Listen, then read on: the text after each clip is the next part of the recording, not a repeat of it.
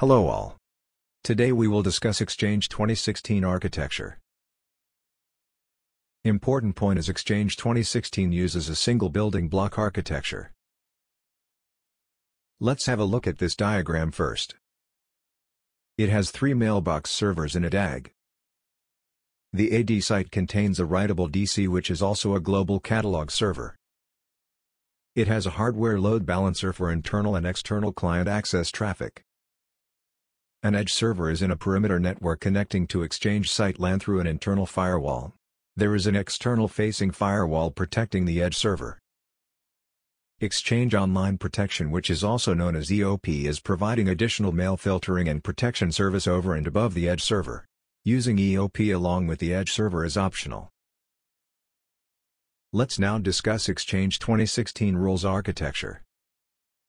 Exchange 2016 has only 2 roles: Mailbox Server and Edge Transport Server. Let's take the Mailbox Server role first. In Exchange 2016, Mailbox Server role now contains transport services as well that are used to route mail. Mailbox servers contain mailbox databases that process, render, and store data. This is the traditional function of a mailbox server. Mailbox servers contain client access services as well that accept client connections for all protocols.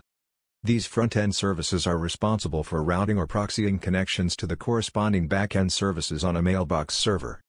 Clients don't connect directly to the back-end services. Now, let's discuss the Edge Transport Server role.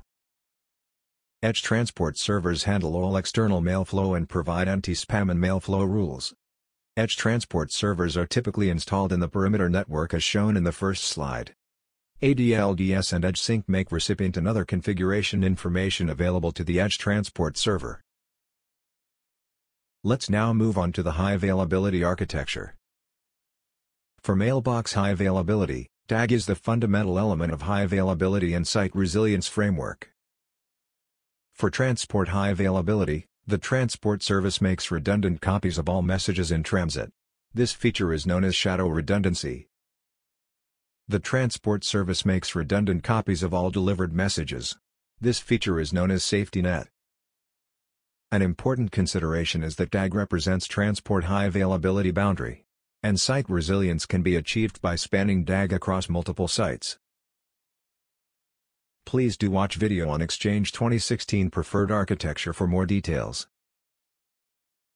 Thanks for watching. Please do subscribe to the channel to get notified on future videos.